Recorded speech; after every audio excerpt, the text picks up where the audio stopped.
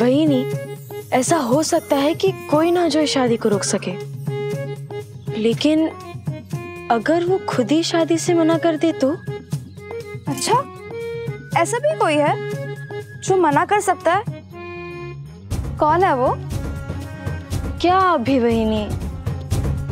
अरे वही लड़का, क्या नाम है उसका? किसका? अरे उसी का, वही जिससे आई साहब हमारी शादी करना चाहती है। यशवंत। पूरा नाम यशवंतराव फणसे। इस नाम को अच्छे से याद कर लो मुक्ता, भूलना मत। तुम्हारा होने वाला पति है। क्या? छोटी अज्जी, आप भी? हाँ, मैं भी। अभी अभी मंदिर में यशवंत ने तुम्हारे आई साहब को सहमति दी है कि वो तुमसे शादी करने के लिए तैयार है।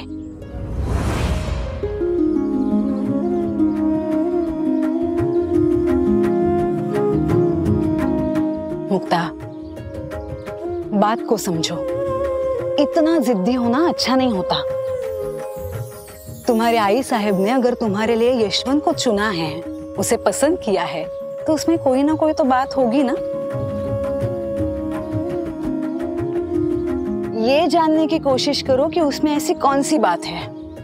पर आजी, हम तो उसे जानते ही नहीं है। हाँ, जिसे हम जानते नहीं हैं उसी को तो जानने की कोशिश करते हैं।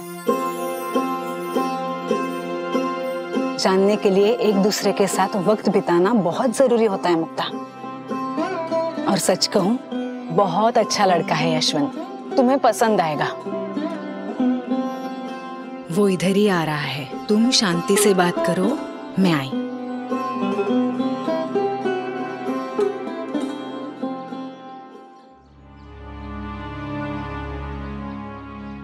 क्या हुआ मुक्ता वंशो? आप इतनी क्यों घबरा रही हैं?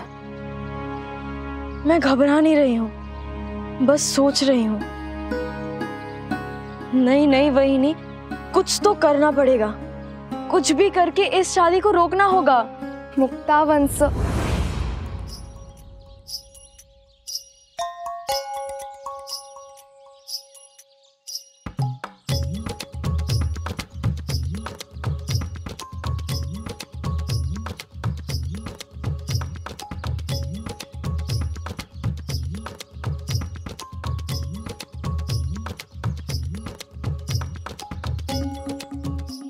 पीछे मुड़िए। क्या? कौन है हमारे पीछे? यशवंत।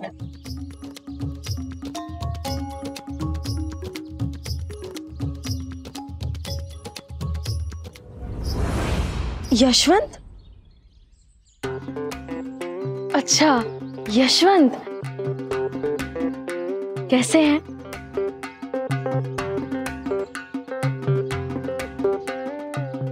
मैं ठीक हूँ, लेकिन मैं वहां नहीं, यहाँ हूँ। हाँ, तो हम आप ही को तो देख रहे हैं। ओह, लगता है आई साहब ने आपको ये बात बताई नहीं। कौन सी बात? यही कि हम ना थोड़ा टेढ़ा देखते हैं। थोड़ा? थोड़ा नहीं, थोड़ा ज्यादा देखते हैं। लगता है आई साहब ने आपसे ये बात छुपाई।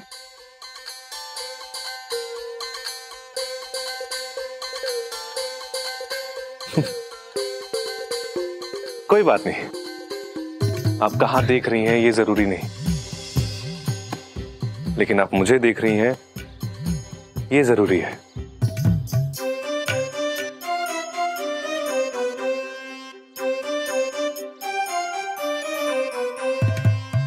पर हम ना थोड़ा टेढ़ा भी चलते हैं।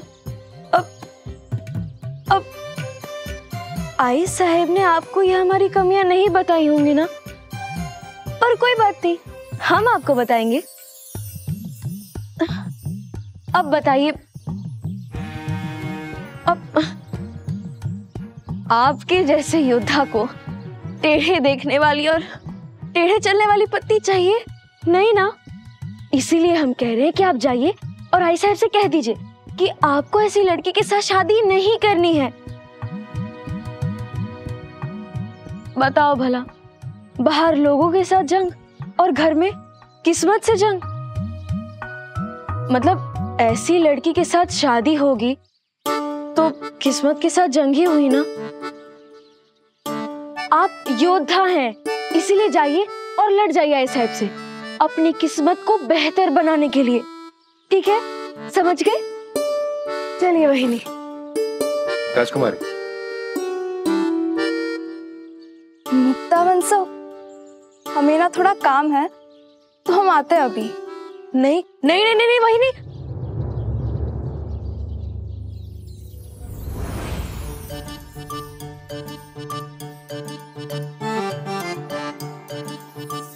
देखिए राजकुमारी जी, मुझे पता है कि आप मुझे पसंद नहीं करते, फिर भी मैंने आपसे शादी के लिए हाँ कर दी।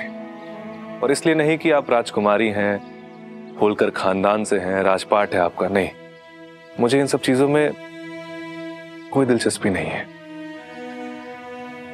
अगर आप राजकुमारी नहीं भी होती तो भी मैं आपसे शादी के लिए हाँ कर देता।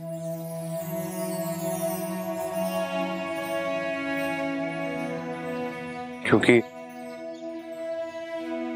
मुझे आप पसंद है।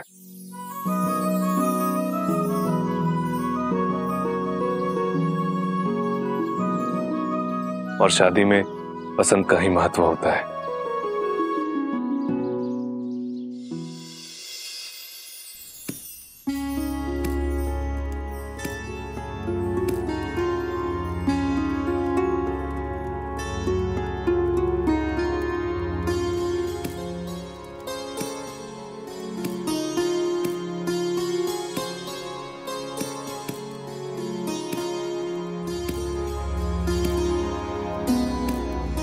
आइए।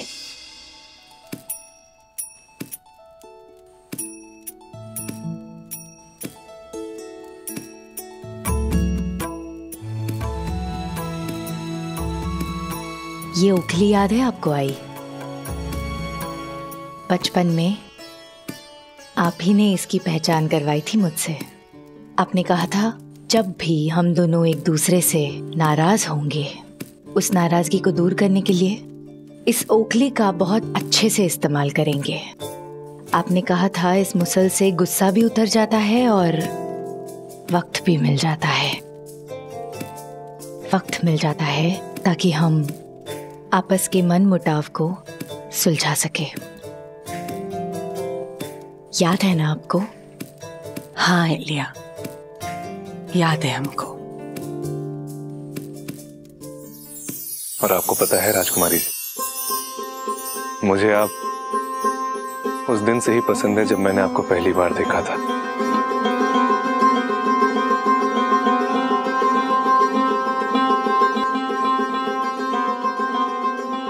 वो छवि आज भी मेरे मन में बसी हुई है।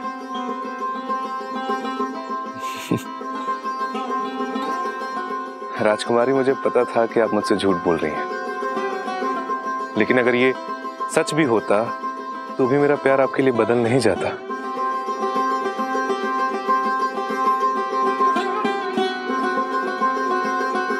और जो लोग टेढ़ा देखते या टेढ़ा चलते हैं, उन्हें भी प्यार करने या प्यार पाने का उतना ही हक होता है जितना मुझे और आपको है।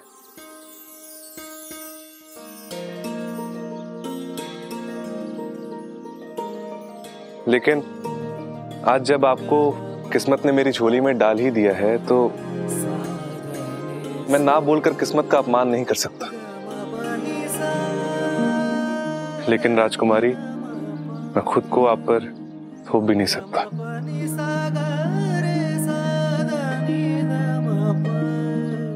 लेकिन मैं आपका इंतजार करूंगा। मैं उस पल का इंतजार करूंगा जब आप मुझे अपने मन से पति के रूप में स्वीकार करेंगे। शादी हम लोग भले ही अभी कर रहे हैं, लेकिन हमारी गृहस्थी तभी शुरू होगी जब आपकी रजामंदी होगी। और एक बात, अगर मैंने आपको जाने अनजाने में किसी भी तरह का दुख पहुंचाया हो तो मैं उसके लिए दिल से माफी मांगता हूं। और आज आपसे एक वादा करता हूं, किसान का बेटा हूं, सूरज की धूप और जिंदगी की धूप दोनों ही मेरे सच्चे साथी हैं। मैं एक बीज बोता हूं तो उससे हजारों पौधे उगते हैं और फिर उससे करोड़ों बीज पाता हूं। आज अगर आपको मैंने गलती से एक भी दुख दिया हो तो उसके बदले करोड़ों सुख देने का वचन देता हूं।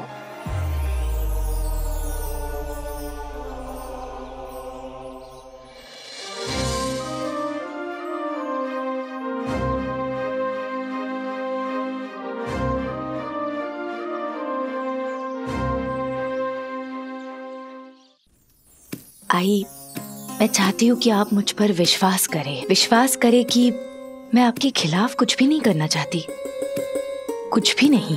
और मैं ये केवल कह नहीं रही, ये शादी आपके आशीर्वाद, आपका साथ, आपकी सहमति के बिना कैसे हो सकती है। आप मेरी मुक्ता की अच्छी साहिब है। आपके सहयोग की सबसे ज्यादा जरूरत है मुझे आई। और आपने देखा ना, यशवंत कितना अच्छा लड़का है, साफ मन का है, साफ दिल का लड़का है। वो ना सिर्फ पराक्रमी है आई, उसकी सोच भी बहुत सुलझी हुई है, काफी समझदार है वो और सज्जन भी। और रही बात उसकी हैसियत की, तो हाँ, माना कि इस मामले में वो हमारी बराबरी का नहीं है। वो मुक्ता को 4 गहने कम देगा, उनके वहां 4 पकवान कम बनेंगे खाने में, लेकिन अपनी मुक्ता खुश रहेगी आई, बहुत खुश रहेगी आई। जिस तरह आपने और मैंने अपने माथे पर अपने पति के नाम का कुमकुम पहना, बिल्कुल उसी तरह गर्व से अपनी मुक्ता भी उसके पति के नाम का कुमकुम पहनेगी।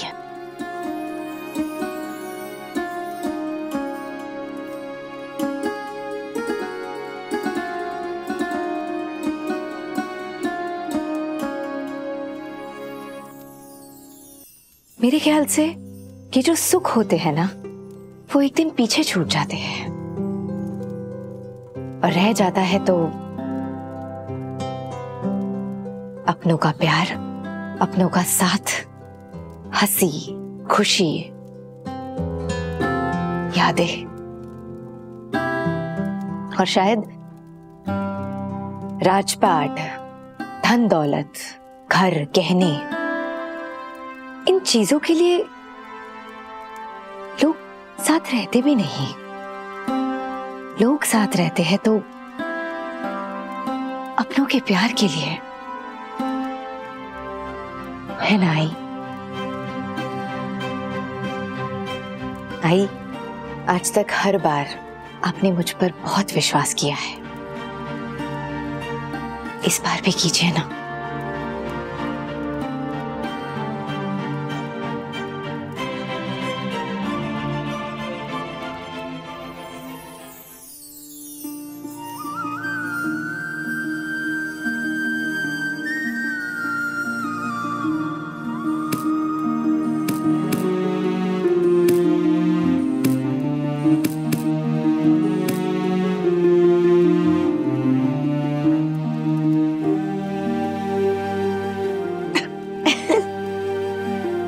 एकदम बारीक हुआ है ना,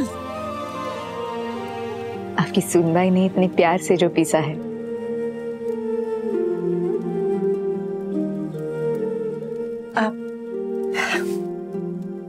पानीपत में युद्ध का बिगुल बज चुका है। युद्ध का बिगुल बजा है तो विजय का पताका जरूर फहरेगा।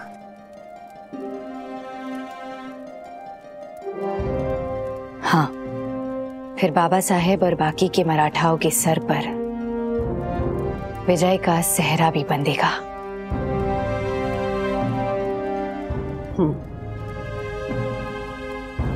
तो कोची भाऊजी, आप आज ही पूरे मालवा में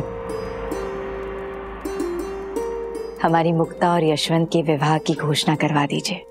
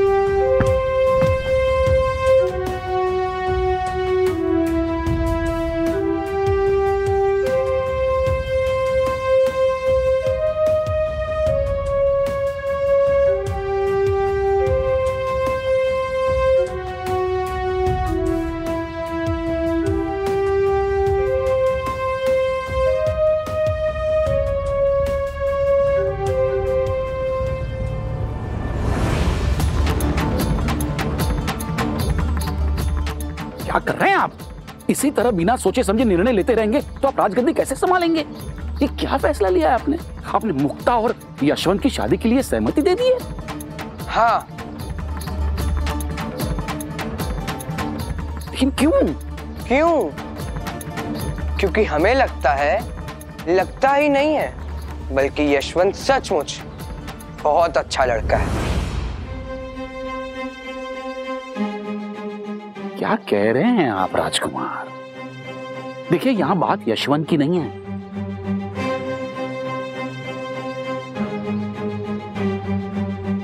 मुद्दा यहां छोटी रानी साहब की मनमानी का है। हो सकता है कि यशवंत सचमुच अच्छा लड़का हो, लेकिन राजकुमार, घर के अंदर, घर के बाहर, हर जगह छोटी रानी साहब की ही मनमानी चलती रही तो क्या? बस गंगोबा तात्या, बस। हमें बच्चों की तरह देखना और बच्चों की तरह समझना बंद कर दीजिए। ये क्या कर राज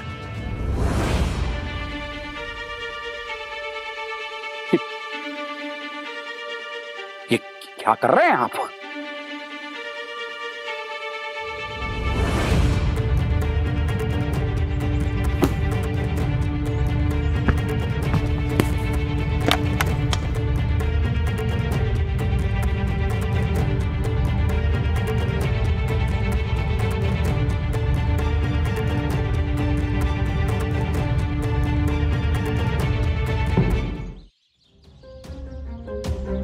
समझ गए गंगोबा तात्या? हमें क्या करना है क्या नहीं ये हम तय करेंगे। तो आप अपनी सीमाओं और सेवाओं में मर्यादित रहेंगे तो अच्छा रहेगा आपके लिए। और अब आप जा सकते हैं।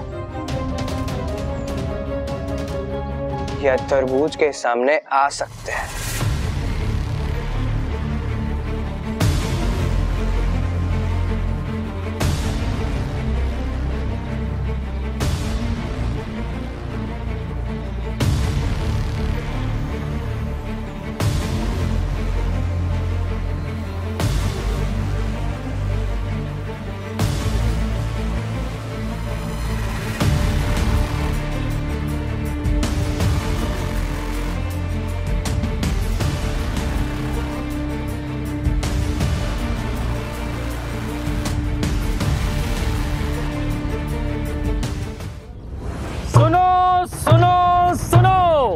सभी को सूचित किया जाता है कि मालवा की राजकुमारी मुक्ता का विवाह किशन राव जैसे डकैत को काबू करने वाले पराक्रमी श्री यशवंत राव फणसे के साथ तय किया गया है।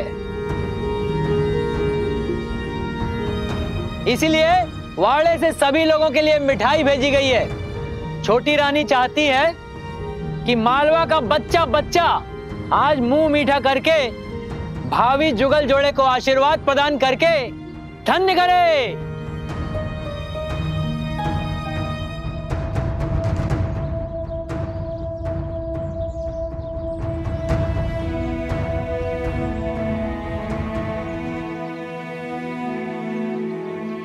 सचमुच छोटी रानी केवल कहती नहीं है बल्कि करके दिखाती है।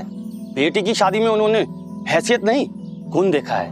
वही तो बिरादरी, ये किसी भी बात की परवाह किए बिना उन्होंने यशवंत का कर्म देखा, उसकी लगन देखी और बिना किसी संकोच के अपनी बेटी का हाथ सौंप दिया। वही तो, वही छोटी रानी ने एक नया मिसाल, नया आदर्श स्थापित किया है, एक नया आदर्श प्रस्तुत किया है। क्यों भाई? क्या बात, सही बात। चलो चलो।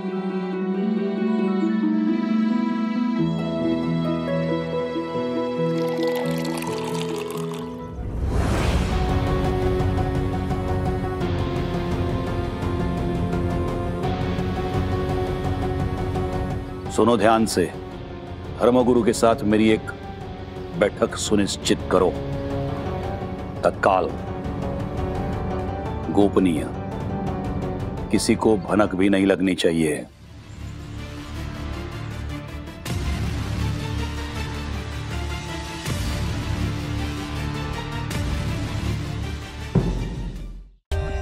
For more updates, subscribe to our channel, Click the show links and enjoy watching the videos.